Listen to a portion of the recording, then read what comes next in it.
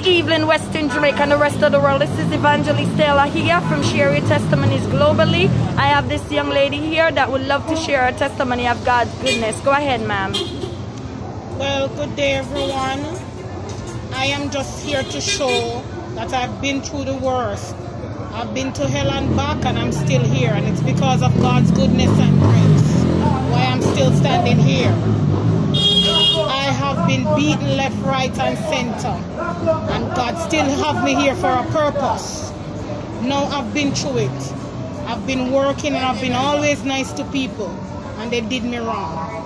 My surgery was supposed to be done very soon, and I went to borrow some money, and I asked someone to sign it over for me, and what they did was rob me. And to God be the glory, I am still here paying. And if it wasn't for God's grace, I wouldn't find the money to be paying. My surgery is not yet done, but I am still here. Thanks be to God. I have been going through a lot.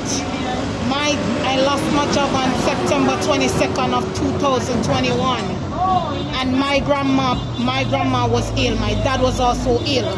He got admitted 3 days after I was fired to the hospital. My grandma died 6 days after my father was admitted to the hospital.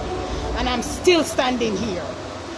My mom, it was so hard for us to bury the grandma, but she got buried. And now, my dad is back in the hospital, and I'm still giving God thanks. I wouldn't be here today if it wasn't for the grace and mercy of God. I thank you for hearing my testimony. There's many more to come, but thank you, God. This is it for now. Give God praise, my brothers and sisters. Give God praise. Amen. Praise God. Thank you, Western Jamaica and the rest of the world, for listening to this young lady's testimony. Thank you so much. And you're listening to Evangelist Taylor from Share Your Testimonies Globally. Have a blessed day, Western Jamaica and the rest of the world.